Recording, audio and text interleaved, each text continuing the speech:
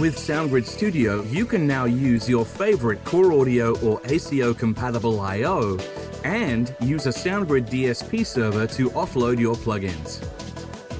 You can download SoundGrid Studio for free. However, you must own at least one Waves product covered by the Waves update plan to access this software.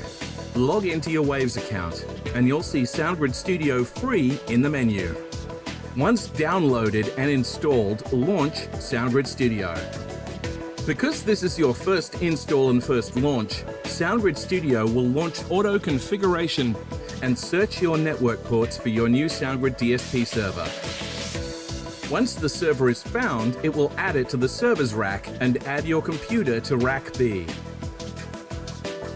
Next, from under the left column labeled Rack A, you can see a drop-down labeled Local Devices. Your CoreAudio or ASIO I/O will be under this list. Select it now. Now let's open your DAW.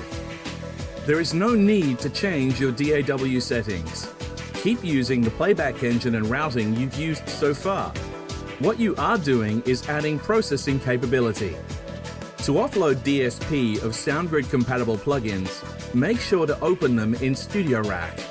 From there, you can select either SoundGrid, SG, or Local. Local means that the plugins are using your computer's CPU.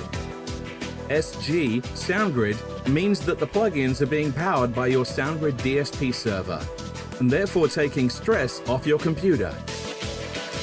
You can keep an eye on how much of your DSP you're using, both from within Studio Rack and from SoundGrid Studio. It's important to note that if you want extreme low latency and the ability to record with all of your plugins active at low latency, you'll need to be using a SoundGrid compatible I/O.